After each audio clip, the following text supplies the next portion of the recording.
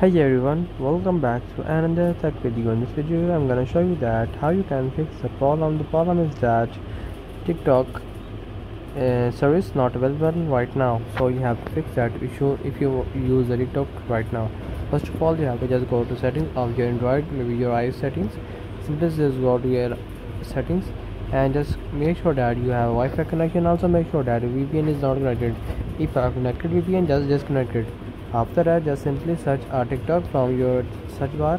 Just simply go to TikTok, and if you're using iOS, then simply go search TikTok on your search bar and just simply follow some steps just like that, as same as in iOS. First of all, you just allow all the permissions from here, and after allow the permission from here, you just go back and just go to storage and just clear all the data and also clear the cache from here. And after that, just simply go to your Play Store, and in iOS you just simply go to your iOS store, App Store. Just simply go to your App Store and just search TikTok from here, and you have to make sure that you are using updated TikTok in your phone. If you don't update TikTok, just update it from here.